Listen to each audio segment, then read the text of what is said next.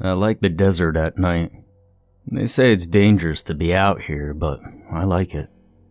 It's good to sit by a campfire and drink a beer out here when there isn't any noise or traffic.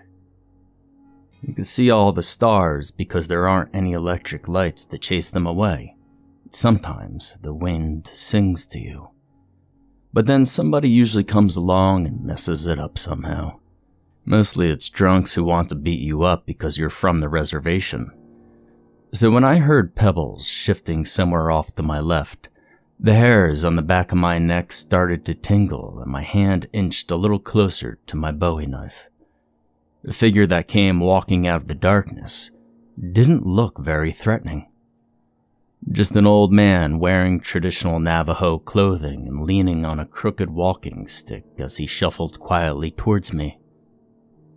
"Getting cold," came the old man's voice, dry as the desert. I expected him to say more, but instead, he just sat down across the campfire from me, laying the walking stick casually across his lap. There was something about him that made me uneasy, and my apprehension increased when his hand vanished into a leather pouch that hung from his belt. But he pulled forth only a crumpled pack of cigarettes, holding them slightly towards me. "Smoke?" "Sure," I replied as my nerves began to relax. When he tossed me the pack, I noticed that there were only 2 cigarettes left inside. I took one and tossed the pack back to him. I held my chrome Zippo towards him, but he instead took a wooden match from behind his ear, scraping it against a small gray rock that dangled from a leather cord worn around his neck.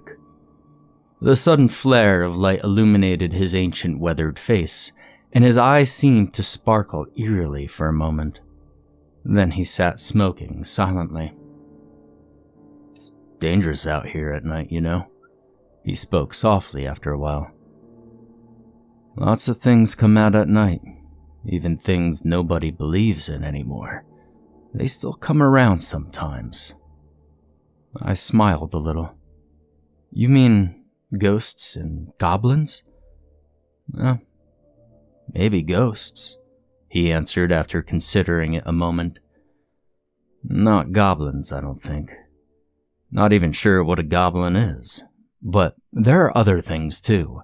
Things like the Skinwalkers. You know about them?" A sudden chill ran the length of my spine as the old man studied me quietly. "Well, Mom used to tell me stories about them when I was little," I mumbled. "Then you know what can happen," said the old man. "They take the shape of a man and wear the skin of a man, but they're really more like an animal underneath. They have powers too. Folks used to say only a shaman could defeat them." He turned his attention to the campfire. His image seemed to ripple behind the waves of heat rising from the flames. Embers danced around him like angry red fairies. "Lots of other things around here too," he continued. "The Wendigo, the Chupacabra, all sorts of things. They don't come around much anymore, but sometimes they do." Silence settled over us like a damp woolen blanket, the campfire seeming to begrudge us what little heat it was providing. The stars twinkling above seemed suddenly to be laughing silently, sharing some sinister joke among themselves. The thin slice of moon sank behind a lone cloud bank, as though unwilling to witness whatever might transpire. And then the beast attacked us without warning. I felt claws sinking into my back as a great weight fell upon me. Then it was gone, and I rose to see the old man falling backwards. Whatever was on top of him wasn't visible, but I could see jagged ribs appearing in his clothing and in his flesh. Then suddenly, he was thrusting the walking stick upward, and there was a terrible screeching sound. The creature fell backwards into the fire and became visible as it writhed in the flames. I can't really describe it.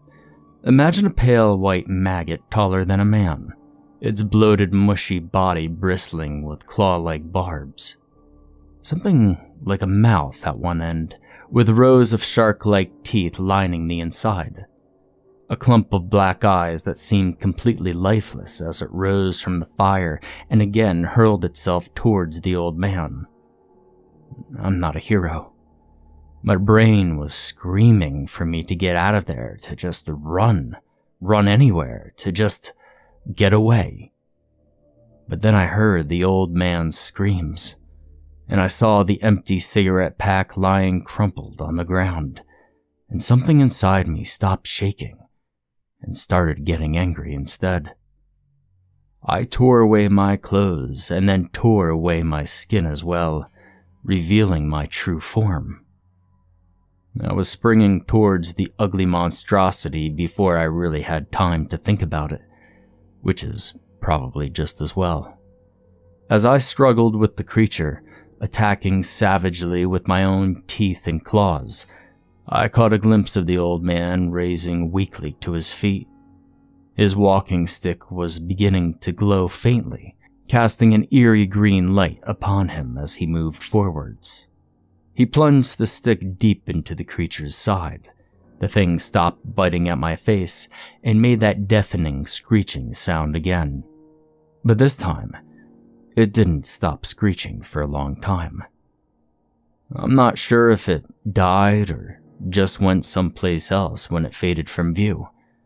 I hope that it died. The old man reached down to recover his walking stick from where it had fallen, watching me carefully.